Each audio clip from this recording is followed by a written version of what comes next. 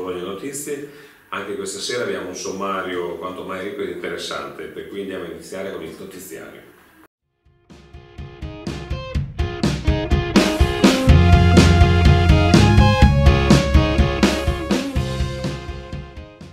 Non possiamo non cominciare con la bella notizia appunto del titolo mondiale vinto recentemente dalla Lenza Emiliana Tubertini Canada Natante del campionato del mondo per club che si è disputato la scorsa settimana in Portogallo.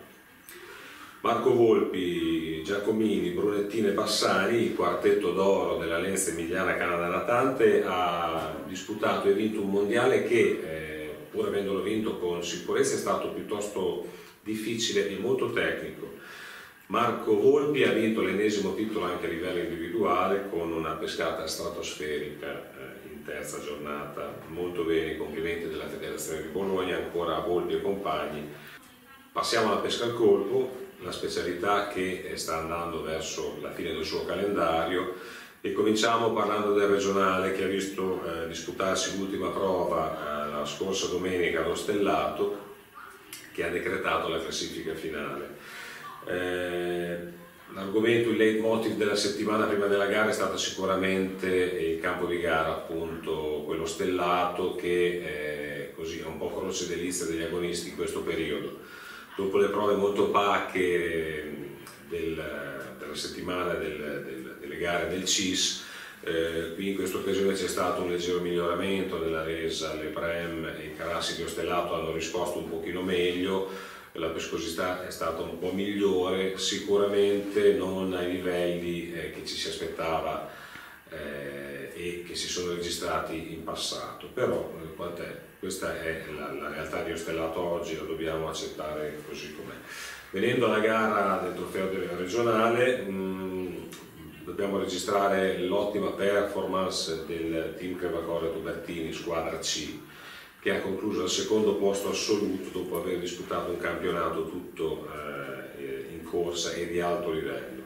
Tra l'altro i ragazzi di Crevacore saranno nostri ospiti nella prossima puntata di Fipsas Bologna Notizie, quindi li aspettiamo già.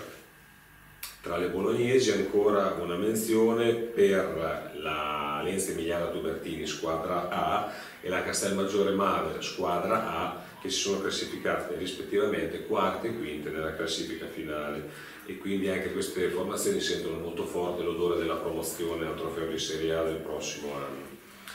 Lasciamo il trofeo regionale, passiamo ai campionati provinciali che hanno visto il loro epilogo con la prova disputata sabato e domenica scorsa per il campionato provinciale a coppie e per il campionato provinciale individuale. Nella competizione individuale vittoria finale di Andrea Polesi della Lenza Emiliana Tubertini, che ha concluso un campionato tutto disputato nelle primissime posizioni della classifica. Vittoria del campionato provinciale a coppie ancora per degli agonisti della Lenza Emiliana Tubertini, Marco Marsigli e Stefano Casarini, che si fregiano di questo titolo per la prima volta. Veniamo adesso al nuoto pinnato con la notizia della 11ª vittoria consecutiva della speciale tabella di merito Fipsas del nuoto pinnato per la Record Team di Bologna. La società bolognese è l'11ª volta che vince questo ambitissimo titolo, che è paragonabile a uno scudetto a livello nazionale, perché è una tabella appunto che tiene conto di tantissimi parametri, non solo sportivi ma anche per quanto riguarda la promozione o l'attività dei master, dei veterani, piuttosto che le categorie giovanili, e quindi si può veramente dire che primeggiare in questa tabella di merito vuol dire primeggiare a livello nazionale. Quindi complimenti per la Record Team e al suo presidente Chiusoli e a tutto lo staff dirigenziale di questa società, che è sicuramente un lustro per la Federazione di Bologna. Vogliamo ricordare i prossimi appuntamenti al Lago 1 Sapaba, che sono il trofeo dell'unità e l'ultima prova del campionato a squadre feeder del Provinciali di Bologna, il cosiddetto Feeder One o Feederone, che si disputeranno il 10 novembre al Lago 1 e al Lago 2 dell'impianto Fipsas di Sasso Marconi. Concludiamo il nostro notiziario con il solito invito a consultare il sito della Fipsas Bologna, www.fipsasbologna.it, dove potete trovare tutte le notizie e i comunicati federali di tutte le specialità. Nell'apposita sezione, tra l'altro, sono disponibili anche la circolare normativa in corso e tutti i regolamenti dei campionati nazionali di tutte le specialità della federazione. Quindi sicuramente un punto di riferimento per il pescatore sportivo, ma per tutti i tesserati della federazione.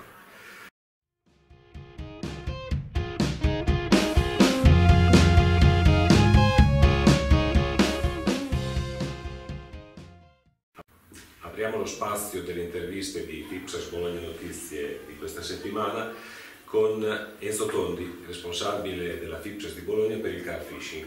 Benvenuto Enzo questa sera, e con Enzo volevamo fare un pochino il punto del movimento del CARP Fishing sportivo ed agonistico sul territorio di Bologna.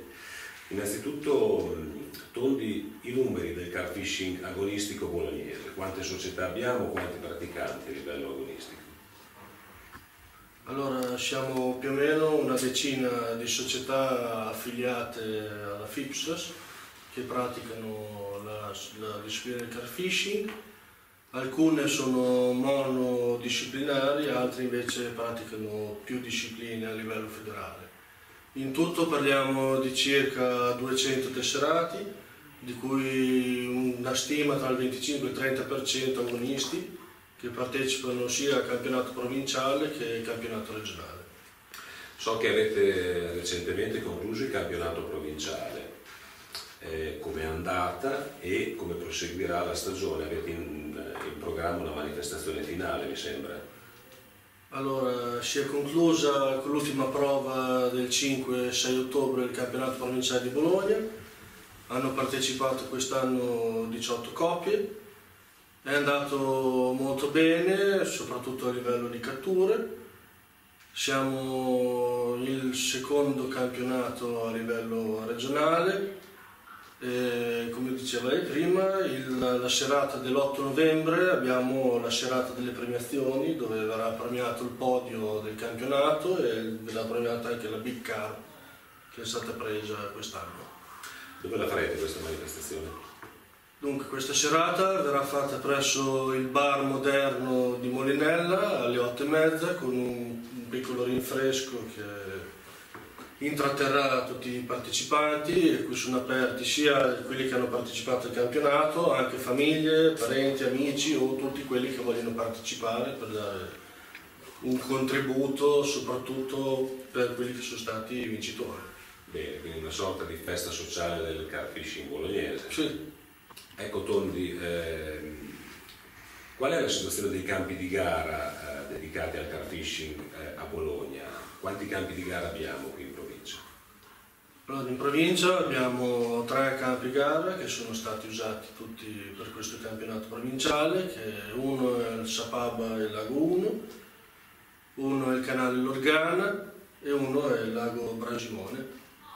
Il canale Lorgana ha un passato di grande rilievo nella pesca al colpo. Da molti anni la pesca al colpo non viene più praticata, l'avete scoperto voi carpisti come campo di gara? Sì, più che scoperto, diciamo che l'abbiamo risollevato dalle sorti che stava prendendo una piega un po' strana per la piaga nostra che è il bracconaggio.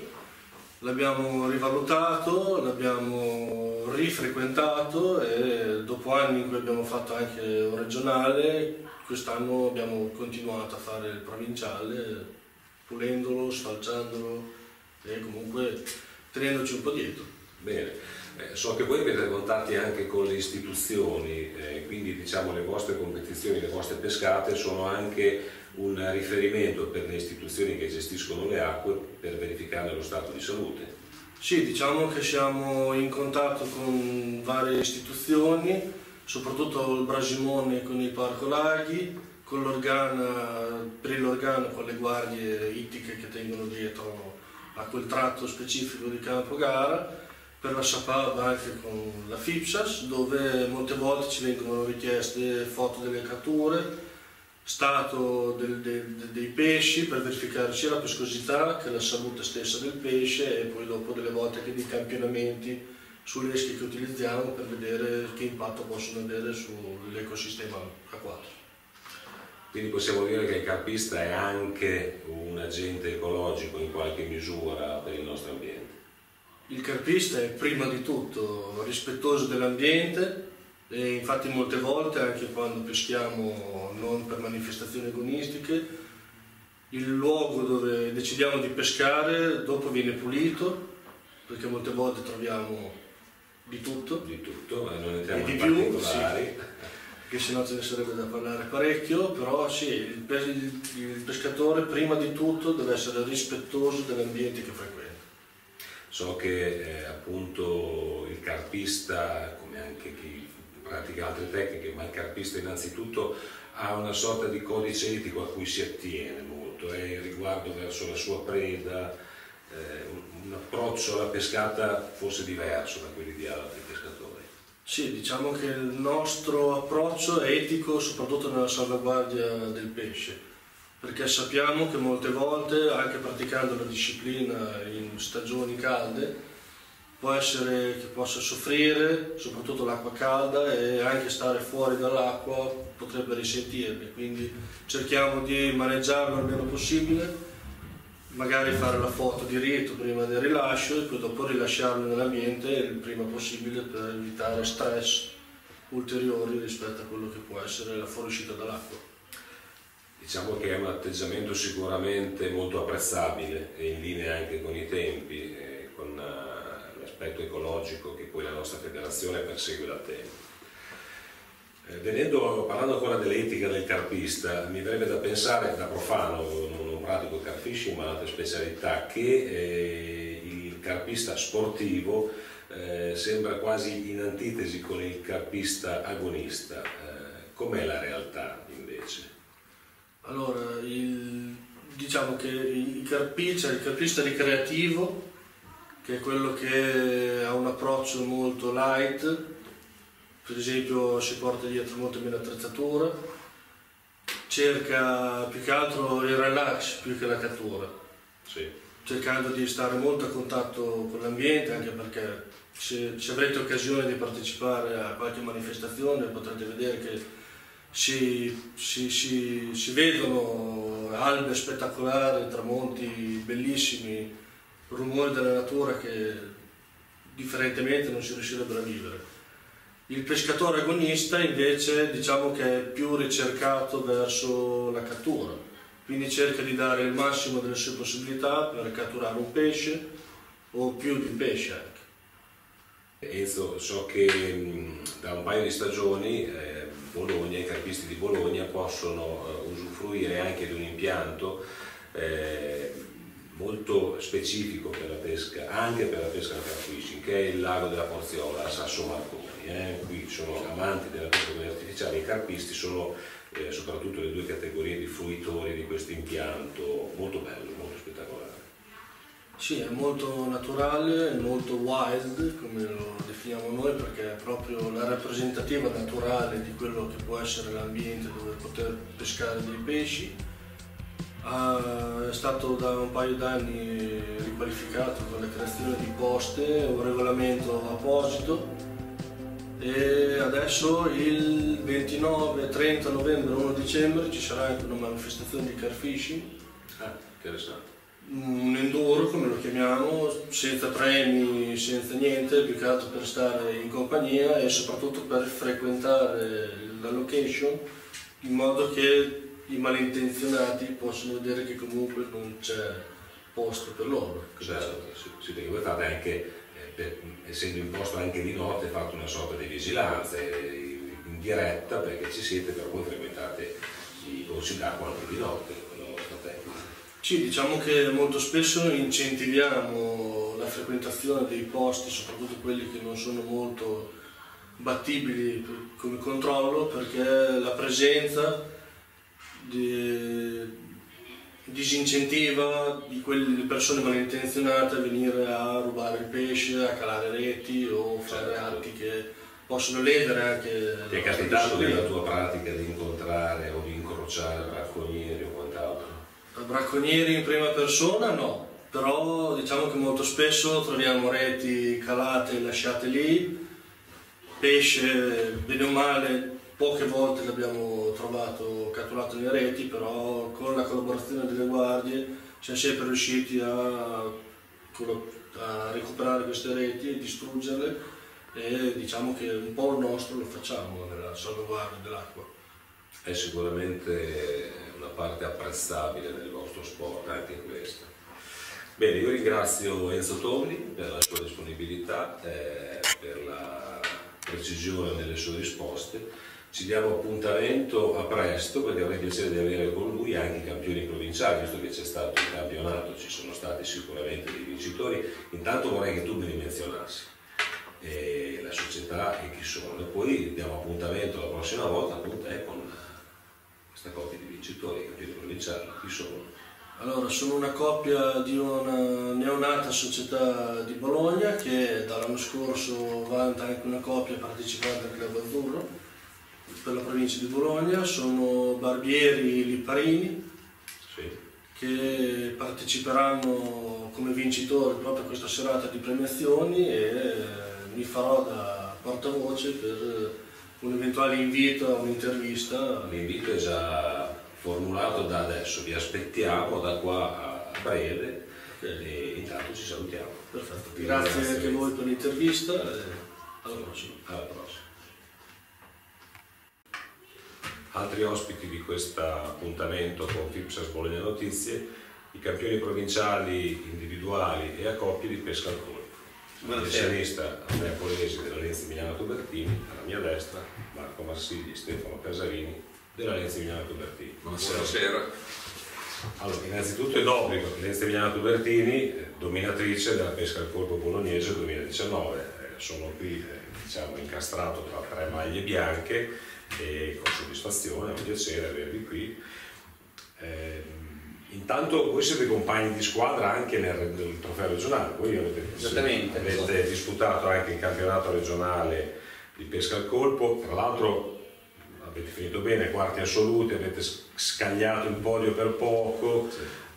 Sì, per quindi, chi è il quarto? Chi manca qui? No, a pari punti. Sì, siete arrivati proprio lì. Chi manca della squadra, Marco? Belli Luca e Marini. Bene, vabbè, vi salutiamo, non sono qua perché siete qui in un'altra veste, però li menzioniamo perché siete stati protagonisti sicuramente anche a livello regionale.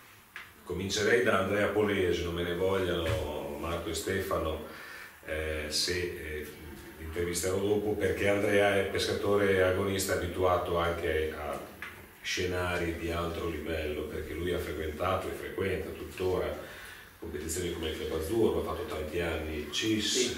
Ha vinto il CIS con la squadra B della Lenza Emiliana Tubertini 2 anni fa, quindi diciamo ha un trascorso da agonista di altissimo livello, è conosciutissimo, quindi, e non è la prima volta che vinci l'individuale, mi sembra. Sì, no, ho vinto un'altra volta. La seconda volta. La seconda volta. Parliamo del tuo provinciale 2019, sì. Innanzitutto i campi di gara che avete affrontato. Abbiamo fatto Ostiglia, Riolo, Medelana, Ostellato e Acque Alte. 5 campi di gara, 5 tecniche anche un po' differenti, sì, perché sono campi di gara differenti. Come hai trovato questi campi di gara? È stato un campionato difficile? Secondo me sono stati abbastanza redditizi, a parte l'ultima gara, non ci sono state tante catture, ma con pesche diverse, partendo dalla pesca del carassio, che è stato fatto in acque alte. E come ti trovi con i carassetti delle acque alte e le canne corte? No, io da ragazzo sono partito con quelle pesche, quindi meno male riesco ancora a sgavagnare. Ti ricordi qualcosa ancora? Sì, mi ricordo ancora qualcosa. Bene. Quindi un campionato comunque complesso nella sua struttura. Esattamente. Uno degli argomenti sicuramente a livello provinciale per la pesca al colpo da diversi anni è il format.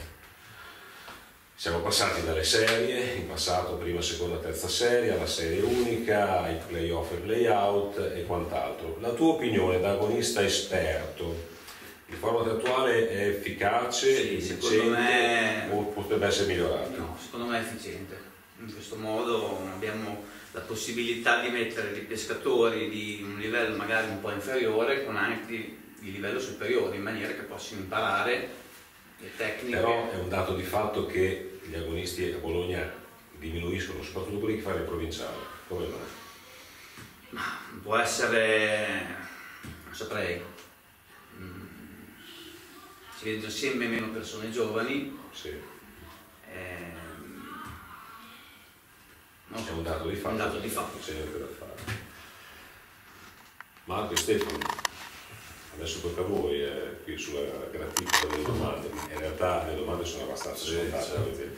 certo. Quando si vince va sempre tutto bene. È stato così anche per voi o qualche appunto, qualche critica la fareste? Critica non ne facciamo. No. Siamo stati un pelo fortunati l'ultima Abbiamo gara. avuto un po' di fortuna, però comunque abbiamo gestito un buon campionato per praticamente tutto l'anno, ovviamente con alti e bassi come sempre, però i canali sono stati abbastanza congeniali ed è stato un buon campionato. Ecco. Stefano, su alcuni canali di questo provinciale, ma in generale su alcuni canali c'è sempre qualche punto interrogativo. Ostiglia, ad esempio, è un canale che solleva delle perplessità. Allora, Tu come ne Ostiglia pensi? io l'ho trovato un posto bellissimo, però è alla fine del mondo. Cioè per me, per un provinciale di Bologna, per un provinciale di Bologna sarebbe più comodo rimanere più vicini. Cioè, questo è il mio punto di vista personale. Non trovi appunti sulla tecnicità del campo di gara? Il campo di gara era difficile, cioè, quel giorno di noi è stato molto difficile, però se che come tutti i posti, se trovi il bandolo della Matasson, qualche pesce lo prendi. E voi l'avete trovato? Noi il sabato l'abbiamo trovato. Io penso che prevalentemente sia un problema anche di stagionalità dei campi di gara, perché quel campo di gara lì preso in una determinata stagione dà poco rendimento, magari un po' più avanti dà un po' più rendimento. Tornando al discorso che facevi prima con lui del format, Sì. il problema essenziale secondo me del fatto che comunque calano i pescatori nella provincia di Bologna è dovuto dal fatto che i pescatori bolognesi sono abbastanza attaccati ai loro campi gara. Se tu invece che fare un format spedendo la gente a pescare ad Ostiglia e li fai pescare magari 2 volte di seguito nel riolo, invece che avere 50 adesioni probabilmente ne hai 20 o 30 in più, penso io. Quindi per voi è una questione proprio anche di logistica? È una questione, Sicuramente. molte con una questione di logistica. Poi dopo c'è la famosa problematica del fuile verde vas, che molta gente non lo vuole usare. Voi siete favorevoli all'uso del fuile verde vaso o no? A livello di provinciale? Io personalmente, se un pescatore vuole crescere e vuole crescere a livello provinciale, a livello regionale, deve imparare comunque a gestire fuil e terre, quindi io sono favorevole. È ovvio che si può dare un colpo alla botte e uno al cerchio, magari non facendone solo alcune come stanno facendo adesso, però cercando di tenere dei campi di gara un po' più vicini e un po' più amati dai pescatori bolognesi. Se tu vai a vedere, tu peschi nel GPO, se tu vai a vedere la gara del sabato che fanno nel riolo al GPO, sono sempre 60, 70, 80 persone, quindi voglio dire, secondo te quindi predisponendo gare in riolo probabilmente si incontra di più il favore del pescatore? Probabilmente se tu incastri le prime 2 prove, le fai nel riolo, probabilmente hai più adesione, sicuramente in partenza hai più gente che viene a vederlo, perché a vederlo, a frequentarlo e tutto, perché comunque è un canale adesso come adesso che è molto amato nella provincia di Bologna. Certo. Il vostro parere invece sullo stellato, che è il campo di gara un po' nell'occhio del ciclone in questo periodo, per la sua altalenicità di risultati? È altalenante, però anche lì è sempre il discorso che ho detto prima: se uno cerca di fare le cose giuste, un po' di pesce lo trovi.